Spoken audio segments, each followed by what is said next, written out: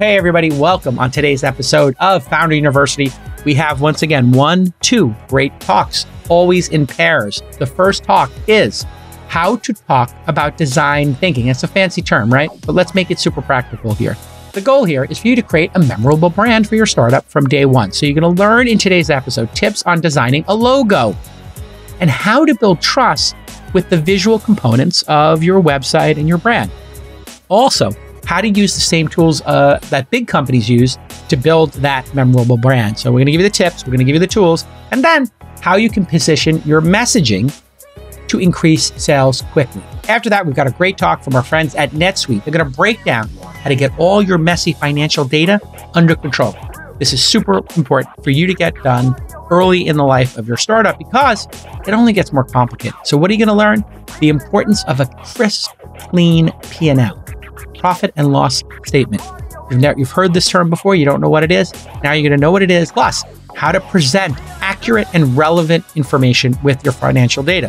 Why do you need that? You have investors, you have a board, you have a management team. You need to be able to present these accurately and in a relevant fashion. Finally, how to improve your accounting process, how to make it easy peasy lemon squeezy. All right, two great talks, one on branding, one on finances. Let's get to work. Hey there, I'm Scott. I'm going to talk through the Founder's Crash Course on building a strong brand. I'm a family man with 3 kids. I'm a designer with 15 years of experience. I'm a founder of Timewell, and I'm also a certified brand specialist at a branding studio called Lunour.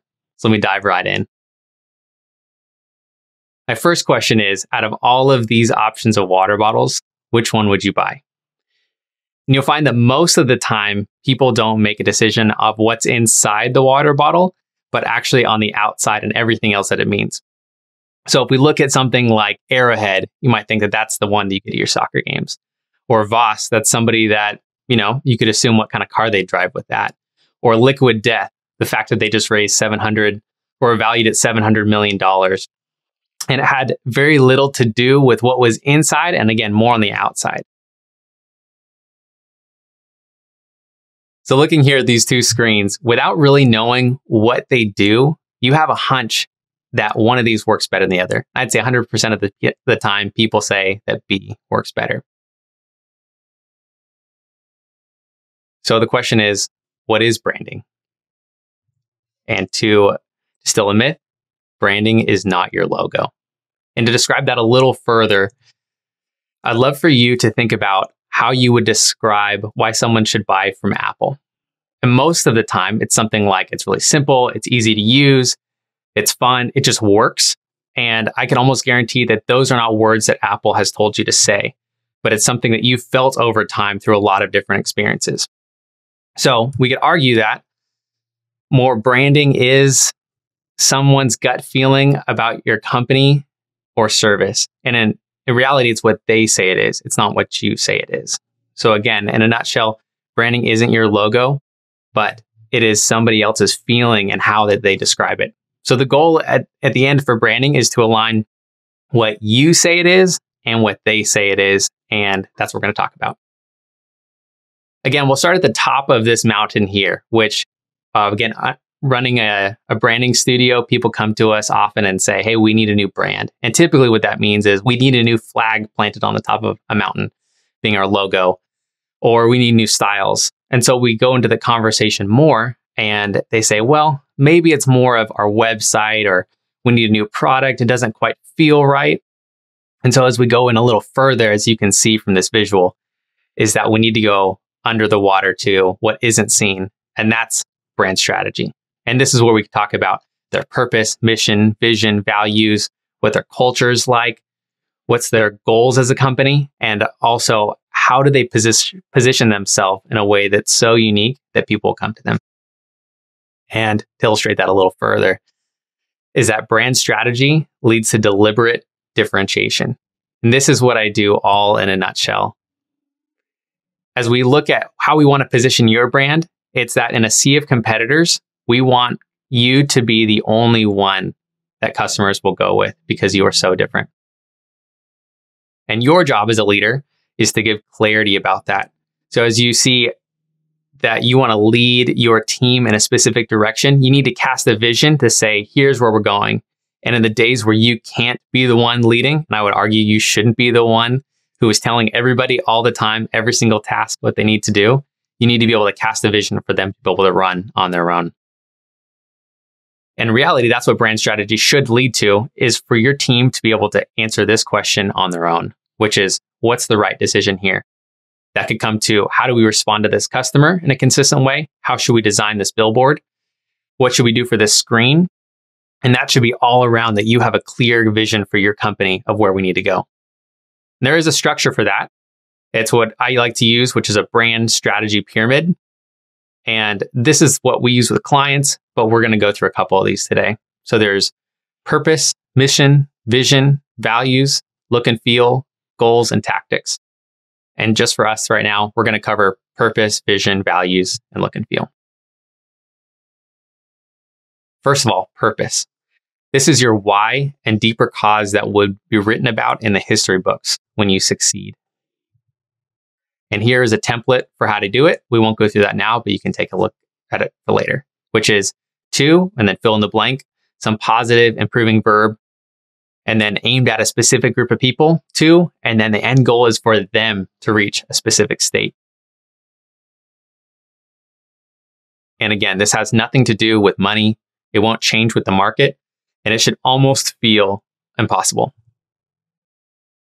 An example of this is Tesla's, which is to accelerate the world's transition to sustainable energy. And you can see if, and I'd argue when they accomplish this, it will be written about in the history books. And you can take this the next step further, is their mission would be in line with the how that they do that is they build Tesla cars to be able to accomplish this purpose. Next is the vision, which is a clear scene that can be easily understood and visualized. And this is where we see a world where, and then fill in the blank. Microsoft, for example, which is exciting to see that they've accomplished this. Their vision statement used to be a computer on every desktop in every home. And what's really helpful about a vision statement is it will help your team have a clear picture of what they need to do to accomplish it. So back when this was written, a computer couldn't fit on a desktop at all. And so they had to think, how could we continue to refine our process to be able to accomplish this? Next is your values. These are the core beliefs that will ultimately guide what you do and how you do it. And understanding these values, something like we take care of our customers above and beyond, will allow your team to run freely, to know if somebody needs help resetting their password for Netflix while they're on a phone call with you, is that's completely okay. And when asked what he'd do differently if he could start his company all over again, Zappos CEO Tony Hsieh had this to say: "If I could go back and do Zappos all over again, I would actually come up with our values from day one."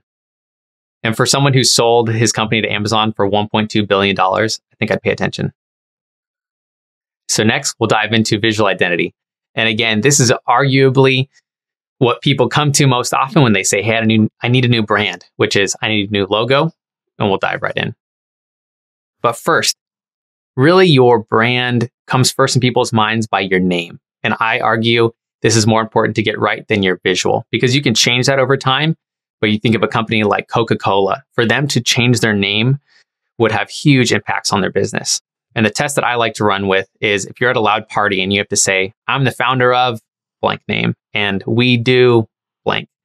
If you have to explain every single time how it's spelled and it's a get name dot so, then they're just going to forget it over time. So again, it's really hard to do and it's harder than ever, but it's really important to make sure that it can click in someone's mind.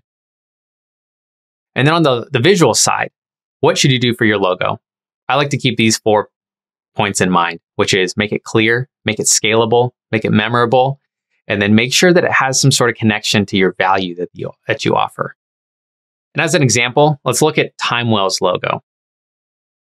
So here, TimeWell is a platform that helps families connect with different generations by recording their life stories to photos with their voice.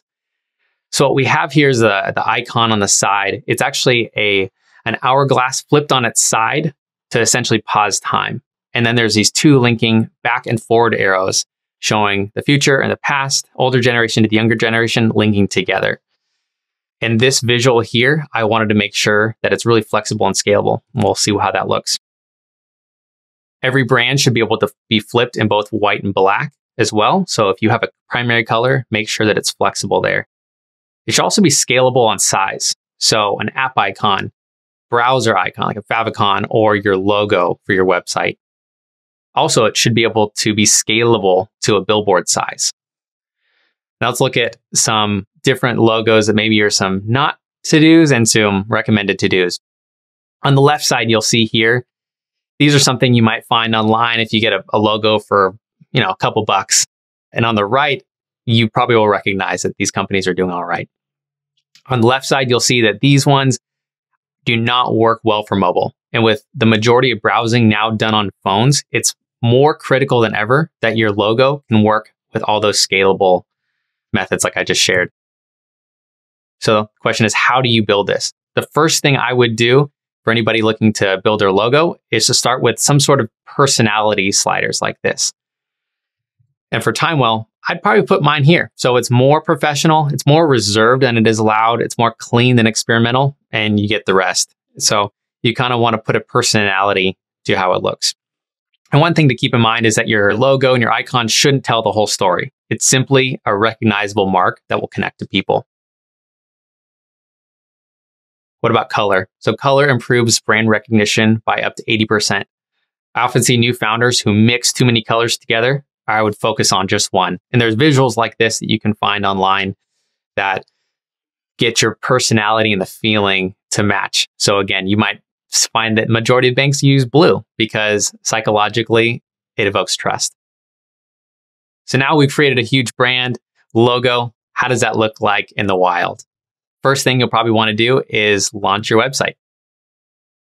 We'll see a couple examples here that guaranteed most people have seen, and they all have the same structure. And that's really important to get the structure right because you have 7 seconds. And 7 seconds to what? You have 7 seconds before they scroll through and they don't find what they're looking for. And then somebody will press the most pressed button on the internet, which is the back button. So our goal is to make sure that that doesn't happen. They click and they convert. There's a structure for that. And we'll dive in. So this is based off an example I'll show at the end. But looking at point 1 here, if you follow this structure for above the fold, so on desktop, before you have to scroll, this is showing you you're in the right place and you can keep going from here. So step 1 is we have explain the value you provide in the title. Next, in the subtitle, explain how you'll actually create it. Step 3, let the user visualize it. Use the visual with a video or photo or some sort of mock-up. Make it believable with social proof. And 5, make taking the next step easy. So look at that. What is that clear call to action? And here we have something like get started for just $1. Get started, sign up. Maybe you can push that a little further to be more specific. I would highly recommend looking at marketingexamples.com for the full layout of this. They have done an absolutely incredible job on building a landing page. Kind of summarizing, if you wanted to look at what are next steps for branding, these are some books that have completely changed my thought process and shaped how I think about branding. So feel free to steal all these. I hope you enjoy them. Please let me know if you've read any of them or will read any. Also, some general design resources. Say, well, what do I do about, are there any pictures I can use? Are there any examples of maybe some good login screens or desktop screens or something like that? I would take a look at all of these options and all these sites, and your designs will be much better off. As a quick thank you is that, again, I'm a partner at an awesome branding and design studio, and we like to say that your competitors want you to neglect your brand. And so we don't want that to happen. If you are at a certain spot where you feel like you're not quite presented in the way that you know you should be, or you're looking to raise a new round and your brand doesn't quite reflect the success that you have, I'd love to talk. And then finally, as a founder myself, I would love to get your thoughts on Timewell. So you can check it out at timewell.io. Again, thank you so much for your time. Hey everyone, my name is Rebeca Bichachi and I'm from Oracle NetSuite. I'm really excited to talk about messy financial data and how to gain control because I spent the last 10 years helping businesses do just that. I was working in public accounting and I would see hundreds of clients every year, and I loved the challenge of taking a disorganized set of books and working directly with the businesses and with clients to clean it up and make some sense out of it all. And one part of it was at the end being able to produce financial statements with true, accurate information and helping my clients understand how their business performed. But what I really loved was building a plan for these businesses who didn't have one and creating a structure that served them and their financial reporting needs. So I've seen it all, and I'll explain exactly what you need to do to wrangle your financial data into place. But first, I want to establish what we mean when we use phrases like messy data and clean data. Now I'm going to throw it back to the foundations of accounting, where we learn that good information, especially good financial information, is accurate, relevant, and timely. Now, the more that you sit with this concept and digest it, the more that you see that, good, clean data really does just boil down to these three things. Now, once we define these three critical characteristics of good financial information, we can understand that messy financial data, as complicated as it may seem, also boils down to just three things. It's inaccurate, incorrect, and full of mistakes. It can be disorganized and sorted inconsistently, rendering its findings meaningless and irrelevant. And it could be late, stale, or even missing. Now, the issue here is that we use financial data to measure current value and past performance. Incorrect, disorganized, and stale data makes it difficult to form the true picture.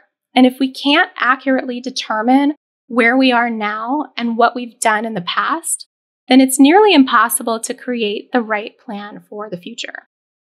But it's not enough just to clean up messy data. We need to get it under control.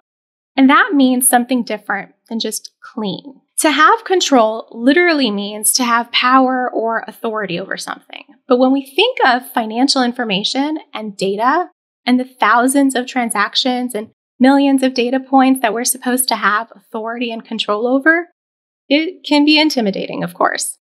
But if you organize that data methodically, establish a framework and a structure for that data, and define your processes and your workflows, that is how you can establish control and effectively manage your financial data. A good structure for financial data is kind of like a building.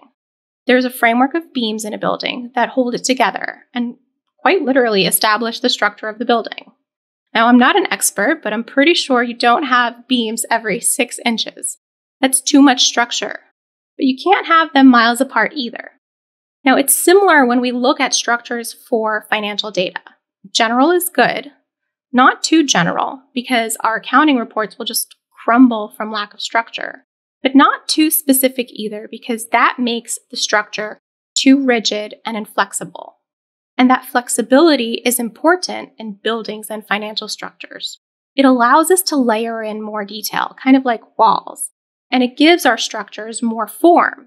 And that's something we can control. So what exactly do we need to establish that control over our financial data? If there was never any to begin with, or if there was and things just got messy and disorganized along the way, how can we get our financials back in line? First, we start by sectioning out the mess, approaching it logically and methodically so we can sweep through everything efficiently.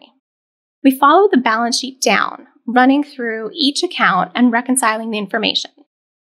During the reconciliation process, you'll find that some transactions are missing from that account, and you can find them and enter them or fix them on the spot before proceeding and completing the reconciliation for that period. But after the reconciliation, you can also be left with extra transactions in the account that are still sitting there unreconciled because, maybe they don't belong. So we need to determine where they came from. If they were just transactions that were duplicated, where one of them was reconciled and this is the extra one, or if they were incorrectly entered and sorted, shouldn't have existed in the first place. So we look into them and correct them either one by one or with one big summary adjustment. Now, at this point, after following the balance sheet and income statement all the way down, you'll have covered all accounts and transactions for the period, and you'll know everything is categorized where it belongs.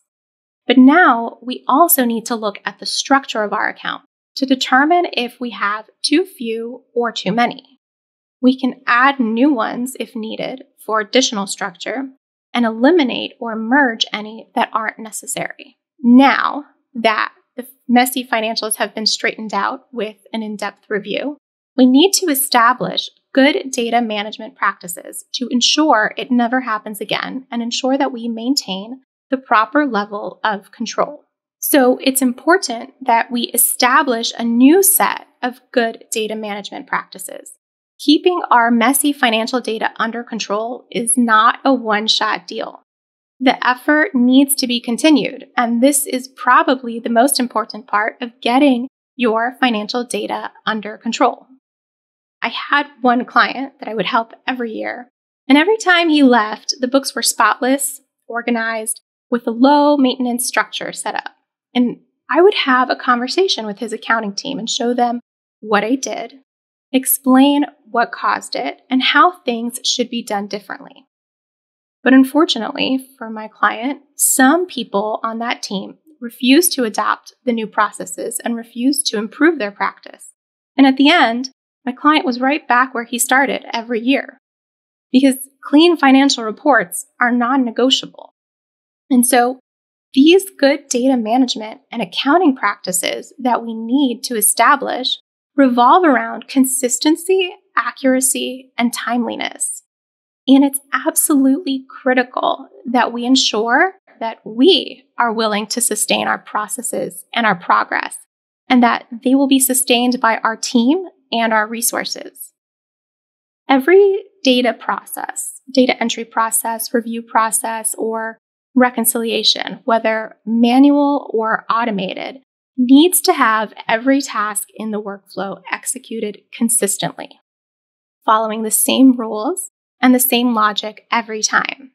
And of course, accurately, with no mistakes, and within the appropriate window of time. Now, if all future data is entered correctly and consistently to the refined structure in the proper time frame, we can be sure that our financial information will stay organized and far from that tangled mess we started with. So to wrap everything up, we established that good information is accurate, relevant, and timely. And if your financials are none of the above, they're inaccurate, don't provide relevant information, and are never ready when you need them, you can follow a methodical review and analysis of each account and correct, add, or eliminate transactions and accounts as needed. And it's critical to establish proper data practices and improve accounting processes. And to ensure it doesn't happen again, prevention measures like consistency and automation and detection measures like alerts and reviews are key. So now, armed with these concepts, you can calmly approach your financials with your to-do lists and plans and get your messy financial data under control. All right, everybody, that's going to wrap up today's episode. If you want more tactical content, that's what we do here at Founding University, things that you can apply at your startup today, or even a mid-sized or large company. Maybe you're at a big company. Be sure to hit subscribe on YouTube or on your favorite podcast player. And if you've got an MVP or an idea and you want to build it into a company, we have a 12-week Founder University program. You can apply to it, founder.university/apply. We've invested $25,000 into each of about 20 companies now to help them grow. And that's why we do Founder University. We want to meet founders early and get to know them. We trade all this knowledge to the founders. And sometimes they turn them into very big companies and they let us invest a little bit of money in their companies, which we love to be in partnership with founders. So again, you can apply for the upcoming cohort at founder.university/apply. And if you want to present your own tactical talk here on this pod and you think you got what it takes, you can submit your presentation at founder.university/submit. Yeah, just make a little presentation, send it to us. If it's really good, you might just get that phone call. Okay, we'll see you next time.